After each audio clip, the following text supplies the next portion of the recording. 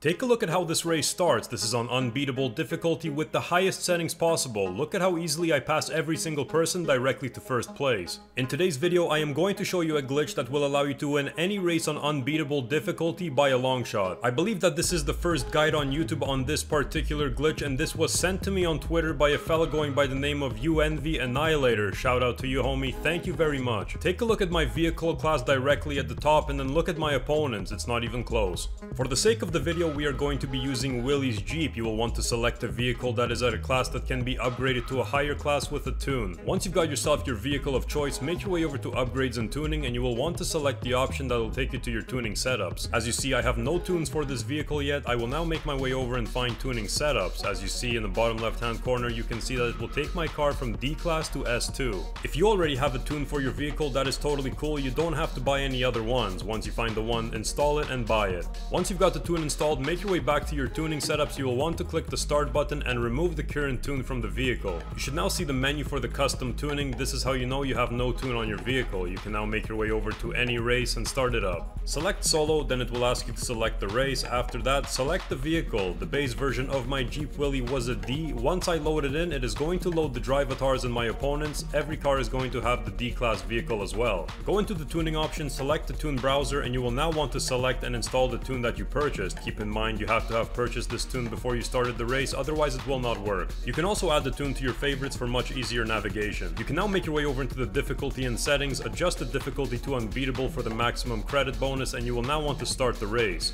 Once we added the tune to our vehicle, it boosted our vehicle class all the way to the top. However, since we started the race with a D class with the Jeep, all of the enemy opponents are going to remain at that exact class. The only important thing for this glitch to work is that make sure that once you upgrade your car with a tune, it jumps up to the next class. If it doesn't jump up, it will load the enemies in the exact same class as you. You will cross the finish line in first place every single time by quite a lot. As you see right here, I finished the race. I was at 100% complete while my second place opponent was still at 80%. Here is just another example of a race startup with the Corvette. Like I said, this works with any vehicle of any class. I hope you guys did enjoy this video. If you did and you would like to help me grow my channel, drop a like and leave a comment. It helps the algorithm push my videos to other viewers. Also, if you never want to miss an upload like this and you want to be the first to be notified, hit that subscribe button below. And until next time, it's been Caspahz, and I'm out.